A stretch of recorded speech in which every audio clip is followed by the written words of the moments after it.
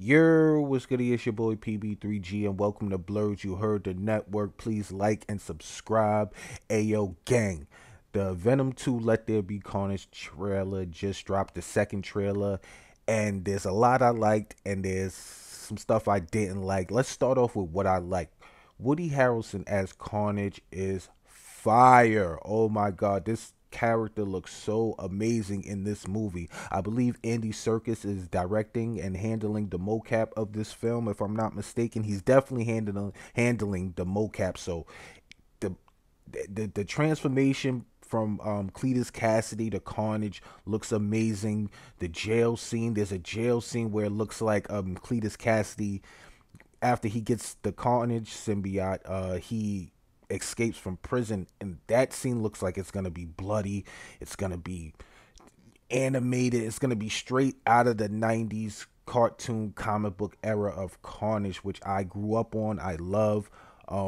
Spider-Man. The only reason why I like Spider-Man is because of Carnage and Venom, like my two favorite villains from the '90s. They were super popular in the '90s. If you haven't seen my first Venom trailer video, check it out. I'll get into all of that there. The link will be in the description. But I love Carnage in this. Woody Harrelson looks amazing. Looks like he's gonna do a fantastic job, man.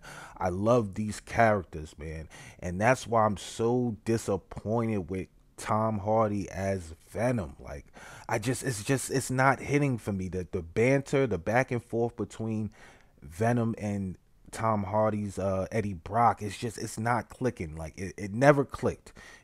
Like, when I saw the first movie, the first trailer for the first movie, it didn't sit right with me there. I'm like, like, this is more of a movie about comic book characters rather than it being a solid comic book movie.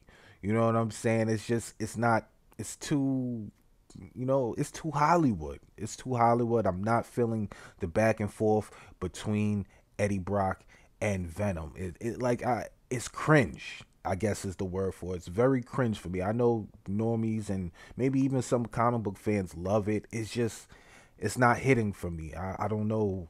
It's not it. It's not that Tom Hardy's a bad actor. It's I don't know. It's super Hollywood.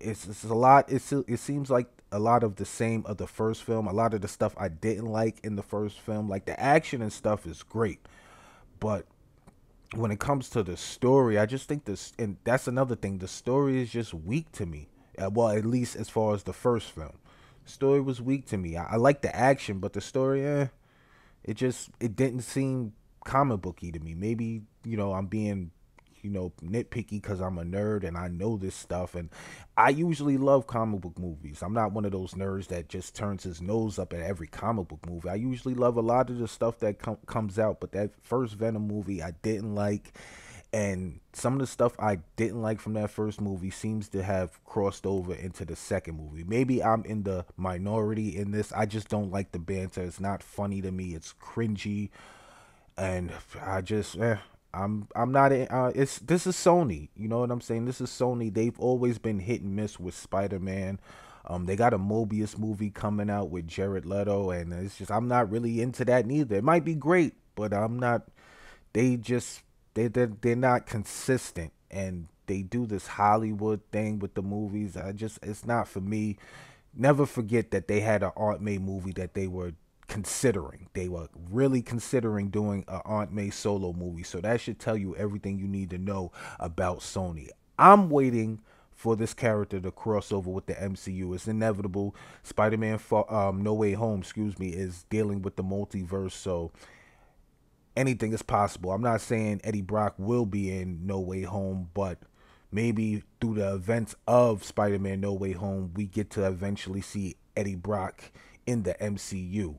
So there's an upside to all of this. Let me know what you guys think in the comment section below. Hit that subscribe button, because if you ain't gang, you can't hang. Gang.